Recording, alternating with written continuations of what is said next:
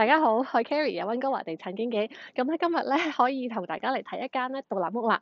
前排睇咗好多樓盤啊，咁咧今日可以去睇翻一間咧仲有人住緊，好有家嘅温馨感覺嘅 house 啦。咁呢個 location 咧其實係我哋喺 Richmond 嘅。咁 Richmond 呢個地區咧係 Woodwards 啦，然後其實我哋就喺正嗰個 London Park 隔離嘅。咁呢一間屋咧，大家可以見到係嗰個款係比較新屋 feel 嘅。咁佢就係2016年起好啦，地嘅面積咧就係4000尺左右。咁 frontage 即係前面嘅面寬啦，嗱大家可以見到呢個 driveway 嘅闊度，加埋前邊咧呢個樹圍欄嗰個闊度，加埋其實40尺。咁然後深度咧，即係呢個 driveway 啦，加間屋加後院咧，加埋咧就100尺嘅。咁所以40乘100就4000尺啦。呢個 driveway 啦，我諗如果唔係特別長，即係你唔係要泊兩架 pick up 嘅，普通兩部 SUV 都泊到，前後一部，呢度前後一部，總共 driveway 可以泊到4部車。咁呢個裡面咧係並排雙車庫嚟嘅，陣間會帶大家入去睇下嘅嚇。咁間屋嘅面積咧就2層。Richmond 大部分屋都唔會有 basement 㗎啦，咁2層平均每層1500尺，咁所以間屋咧大概係3078尺，我記得係啦。咁2016年嘅屋，依家嘅掛牌價咧就係238萬嘅，咁啱啱拎上 market 幾日嘅，地稅差唔多係5000零蚊鬆啲啦。咁我哋依家咧就事不宜遲，我哋不如入去睇下間屋啦。好。間屋咧就分2層，全屋咧就3000尺，咁樓上1500，樓下1500鬆啲咁樣啦。一入到嚟，大家見到嘅其實已經係客廳，後邊咧就係 formal dining，跟住咧樓梯上去咧就係4間房，再入去嗰啲咧就係 family room 啦，同埋廚房同早餐位咁樣噶啦。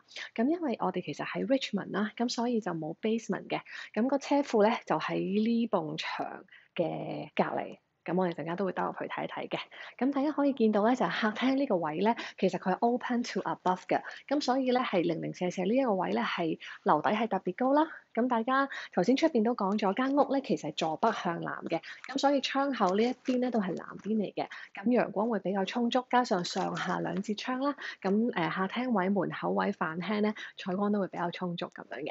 好啦，今日呢度係 formal dining 啦，咁屋主佢依家放咗嘅咧就係6人嘅餐桌，咁又吊咗水晶燈咁樣啦。咁我哋依家咧就望一望，大家過嚟睇下。嗱，呢邊咧仲有一個係可以話係 media room 咁嘅嘢嘅，入到嚟咧即係好暗黑效果，啲牆紙都係黑色啦。然後呢度咧就冇窗，窗喺隔離兩邊就用嗰啲深色嘅窗簾，其實呢度可以掛投影儀啊咁啦。咁亦都有 sofa，大家可以當 media room，仲有酒櫃啦。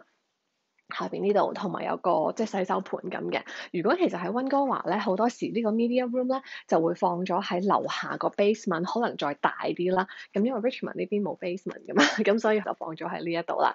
咁如果朋友想用嚟譬如話做書房嘅，都可以 convert 佢換下啲顏色咁啦。咁呢度咧就有個 powder room。嗱，呢一層樓咧就係冇睡房嘅，佢就做咗 powder room，咁就純粹係可以洗手啊，去洗手間咁樣嘅嚇，或者係俾客人用啦。咁好，經過呢度咧就入到嚟咧，咁呢邊呢個咧其實就 family room 啦。咁有火爐啦，有電視櫃啦，咁屋主都佈置得好温馨啊，係嘛？嗱，呢度咧細細地一個 breakfast area，咁屋企如果人唔係太多嘅話咧，平時可能都喺度食飯㗎啦。好，然後我哋睇下廚房位啦。嗱，廚房位其實好大嘅，由呢邊一路過去都係。咁好多時呢獨立屋咧，因為佢舊位咧，都會喺廚房位隔離做一個好似細細地嘅書台位啊，或者我哋叫叉電位啊，擺啲雜物咁啦。咁呢一個咧其實係閉路電視嗰個 mon 嚟嘅，因為呢一啲屋咧係2016年呢啲比較新嘅屋咧，佢好多時咧起嘅時候已經裝好晒所有嘅閉路電視啊嗰啲嘅功能，咁就 incorporate 咗去呢一嚿嘢。咁咧大家咧可以留意到呢度嘅樓底咧，我諗差唔多有接近11尺嘅樓底，櫥櫃咧都係做到去差唔多接近頂咁滯，都好高嘅。同埋佢好多時上邊最上嗰排 kind of 好似有啲 display 位咧，咁入邊都有啲光打出嚟啦，好似呢個咁。我哋開一開呢個俾大家睇下，即係入邊有燈嘅，咁你可以擺啲裝飾品，感覺可能會靚啲。因為屋主仲住緊，就唔係太方便開晒佢嘅櫥櫃啊、雪櫃嗰啲啦。咁大家見到雪櫃就雙門嘅，加埋一個冰櫃啦，牌子係 Janelle 啦。跟住呢啲全部都係打開嗰隻櫃啦。咁佢 design 嘅方式咧就係微波爐喺呢度喺上邊，咁咧焗爐就喺下邊呢度啦。咁牌子都係 Jenner，咁然後上邊微波爐係 Panasonic。嗱好啦，咁然後過到嚟呢邊咧就係個大家見到個 island 啦。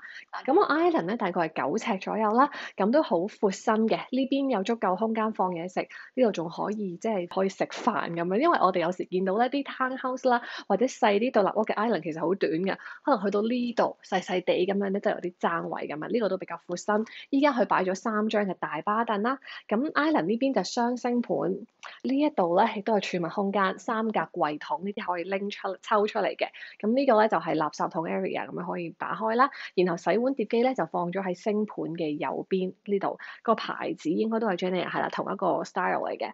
咁跟住我身後呢一幅咧，就係成幅咧都係cooking wall 啦。咁大家見到全部都係櫥櫃啦，呢啲都係打開嗰啲櫥櫃嚟嘅，包括樓上個 display area 都係。然後下邊咧就都做咗櫃桶，呢啲3格係拉出嚟嘅櫃桶啦，又窄又闊。呢啲咧就係打開嚟嘅櫃。咁偷偷地打開一個啊，好，偷偷地打開呢個啦。嗱，OK，大家明啦。嗱，你見到入邊係呢啲木紋嗰啲邊啦，係啦，夾板嚟㗎啦，呢啲係啦。OK，好嘅。獨立屋比較大咧，佢嗰個廚房位大咧，就變咗佢多咗好多台面位，咁就比較實用。好似我哋始終煮嘢食有好多嗱，佢已經有2部咖啡機，有焗爐啦，嗰度有電飯煲啦，有水煲啦，有好多調味品咧都可以放晒喺度啦。好啦，比起我哋屋企就要全部塞埋落櫃桶就唔同啦。咁抽油煙機就喺呢個盒裏面啦。咁咧，佢大家見到呢一個咧係電爐嚟嘅 ，electric 嘅。咁如果猛火大家煮食唔夠嘅咧，其實咧呢度咧係仲有個中廚嘅。咁陣間會帶大家入去睇下。咁呢邊都係啲櫃桶啦、摺櫃啦，然後 counter top 下邊咧都係有燈嘅。大家見到咧，佢呢一個 backsplash 呢一度咧都係鋪咗啲玻璃磚啊，即係顏色上面做一陣玻璃咁樣嘅。咁呢個台面個厚度大概2吋左右啦。我身後咧就係中廚啦，好多屋咧都而家盡量去做中廚，咁就睇翻間屋嘅間隔，有啲可以做到好大，有啲咧就中型 size，包嘅嘢都唔同嘅。好似呢間咧，特就有佢自己獨立嘅窗啦，亦都有個大嘅雙星盤，然後轉角呢度咧就有個另一個焗爐加埋 gas 爐啊。咁如果大家係好勁嘅猛火煎炒煮食好大味，唔想話全個成屋都係咧，咁就可以閂咗我身後呢個門啦。咁咧呢個就有個大啲勁啲嘅抽油煙機啦。好，嗱佢呢邊咧仲放咗個雪櫃，呢個 LG 比出邊細啲。咁我哋睇完廚房啦，我哋依家咧就上一上樓上睇下啦。樓上咧其實總共有4間房嘅，然後咧就有3個 full bath。好啦，嗱主人房咧就係上到樓梯右手邊啦。咁其實佢有2道門嘅，咁2道門都可以打開。咁依家我哋開咗其中一道門啦。主人房嘅話咧，大家可以見到咧 king size 嘅床，咁兩邊咧都擺咗2個 dresser，都仲有空位嘅。然後床頭嘅兩邊都有窗啦，然後呢度亦都有窗。咁個主人房咧就向住後院嘅，所以向住北邊。咁另外咧，我由床尾呢度咧一路去到對面咧，其實都有另外可以放到一張床嘅距離啦。咁所以佢都係好深嘅呢間房。咁呢度仲有個 dresser 啦，我哋可以先睇洗手間先。呢邊有2個星盤，下邊咧亦都好多儲物空間。馬桶喺度啦，咁有個浴缸，然後亦都係兩邊窗嘅。呢隻窗係可以上下開。咁呢一個咧就係 shower 啦。咁大家見到咧呢一個 shower 咧，佢都有 rain head 啦。然後亦都有可以拎出嚟嘅花灑頭啦，咁同埋咧佢就係成埲牆都鋪咗磚，包括天花咧都係有鋪咗磚嘅。我哋睇完個主人房咧，離開之前又睇下個 walk-in closet 啦，佢好大嘅，其實入到嚟可以一路行到去後邊，可以閂門咁樣好。嗱出到嚟主人房旁邊咧，其實佢就有個 laundry room 嘅，大家可以過嚟望一望。咁佢呢隻 laundry room 咧就係做咗個 counter top 啦，係石英台面啦，同埋平排嘅2部洗衣機、乾衣機，咁有啲櫃。呢一部咧就 HRV 嚟嘅，咁其實佢係一個鮮風循環系統，因為我哋住喺溫哥華咧，好多時都唔會好似香港咁咧，即係日日開住個窗通風嘅，好多時可能大家就永遠都唔開窗咁樣啦。咁啲屋企嘅空氣循環點樣做咧？咁佢咧就裏面有一個係熱交換器，咁屋企裏面本身嘅空氣已經係暖暖地㗎啦嘛，咁佢咧就會用屋企裏面嘅啲暖氣啦，同佢出邊抽出嚟嘅新鮮空氣係好凍嘅，就去交換再排放出出嚟，咁就令到佢即係噴翻出嚟，或者係佢出翻嚟嘅空氣咧就冇咁凍啦。咁另外咧亦都可以做到個循環嘅效果，令到屋企裏面嘅空氣新鮮啲。咁呢一間屋咧上到嚟咧，其實仲有一個 open area 嘅，呢邊望落去係樓梯啦，呢一度望落去咧就已經係頭先我哋 open to above 嗰個客廳位門口嗰度啦，哇好高啊！大家可以望落去，咁呢邊出邊都係有窗向南啦，咁所以中間呢一度嗰個 open area 都光猛嘅，而且仲有呢邊轉角位一個窗，樓梯嗰邊再一個窗。咁屋主依家就喺度 set up 咗一個 workstation。咁如果各位屋企有小朋友嘅，咁呢度可能擺個琴啊，或者係做一個 play area 咁樣都 OK 嘅。咁咧呢一間咧，頭先我哋睇咗主人房啦，呢一間係第二間套房。咁其實佢 suppose 比睇落大啲，因為佢放咗啲好大件嘅傢俬，我要跨入嚟啊。呢張床比較大嘅，其實係 king size 床，再加一個好大嘅床架。咁佢呢邊仲有大書台、大梳妝台。跟住呢邊入嚟，大家可以望一望，就係一個洗手間 full bath 啦。咁呢個咧就係可以 shower 都可以浴缸嘅，咁有道玻璃趟門啦。咁跟住然後馬桶啦、星盤。座廁我叫。哦好，叫座廁好。咁咁好啦，我衣櫃我就開唔到啦。咁陣間我哋去第二間房再睇啦。好啦，咁呢度就另外兩間房啦。呢兩間房個洗手間係中間嘅，係互通嘅。我哋睇咗呢間先。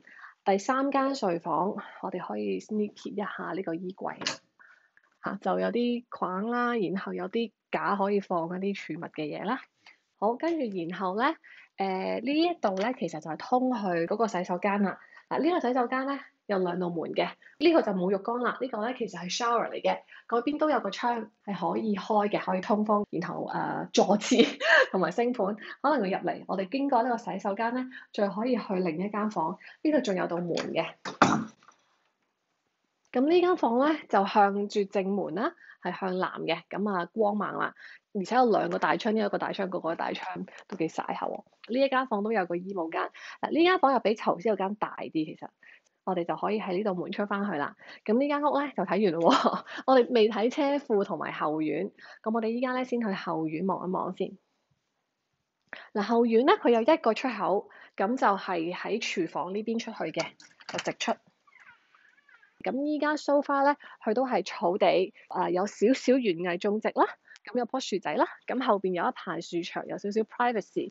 咁後院對住側側地有一間屋啦，呢間屋睇落比較舊啲，呢度有另外一間啦。然後咧呢間屋咧係有冷氣嘅，我哋見到咧佢有個冷氣嗰個散熱系統喺出邊，同埋咧呢度有條路咧係可以出翻去正門嗰度嘅。我哋不如都係過嚟睇下先。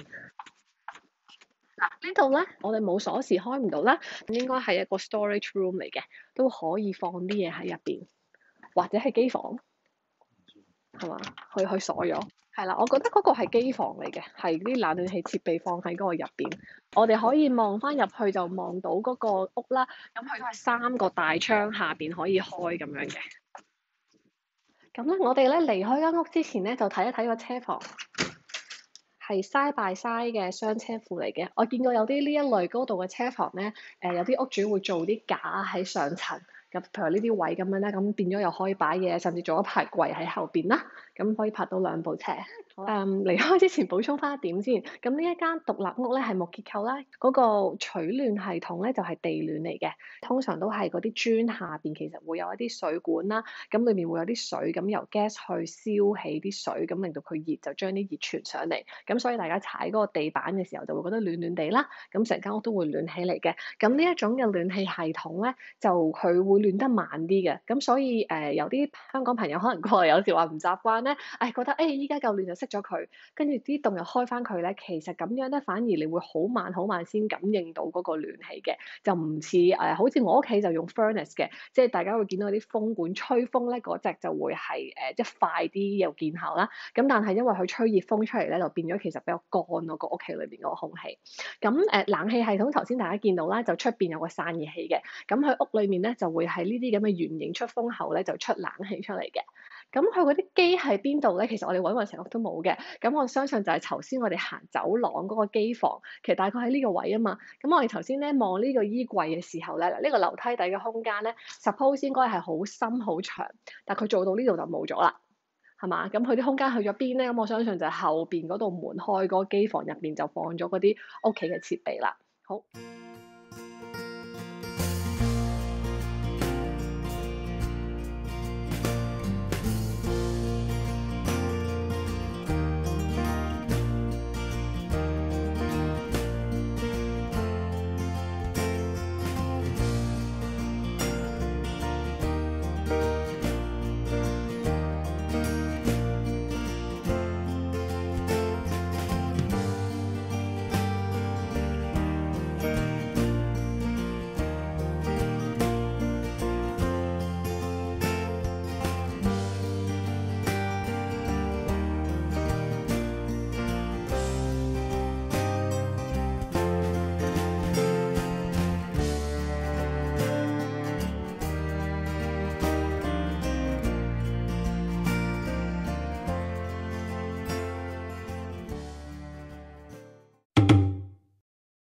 好啦，咁我哋睇完咗咧屋內嘅間隔同埋設計啦，同埋佢個花園之後咧，咁我哋都 recap 一下呢間屋嘅一啲資料啦，同埋佢周邊嘅配套嘅。話時話先同大家拜個年先，等先啊，嚟新年快樂！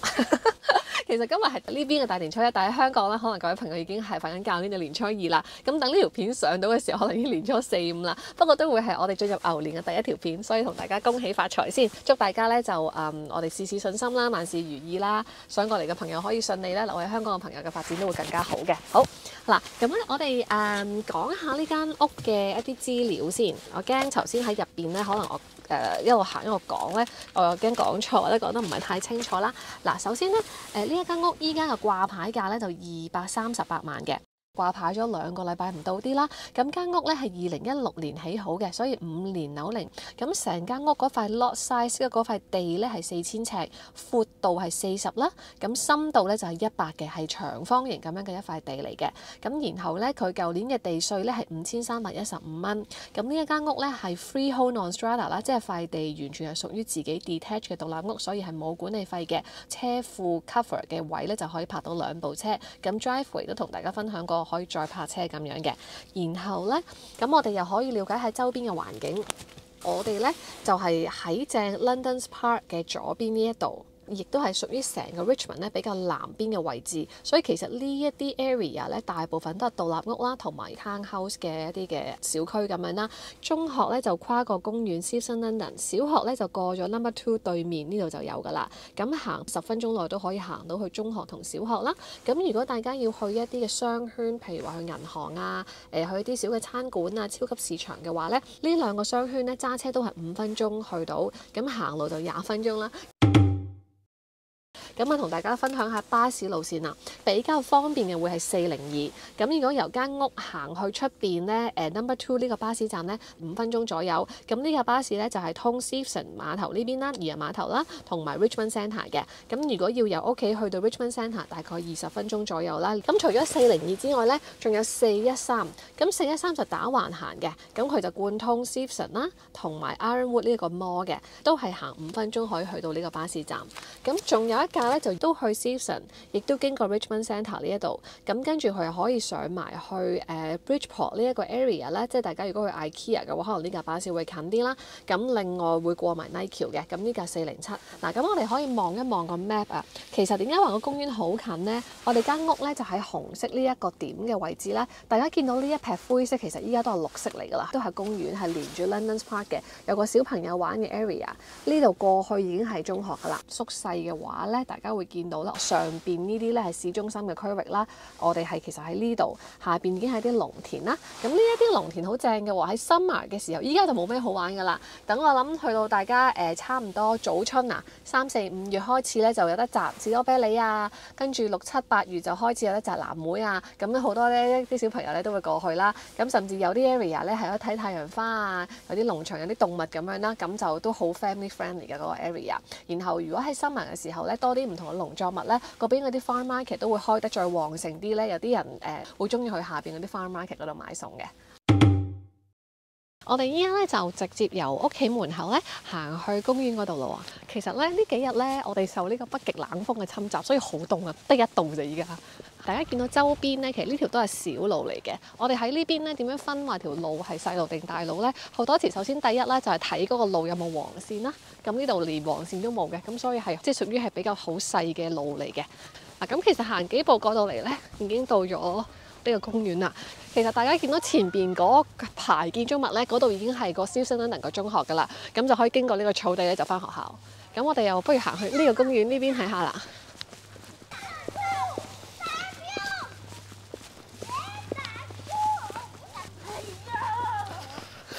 點解小朋友已經玩得好開心啦？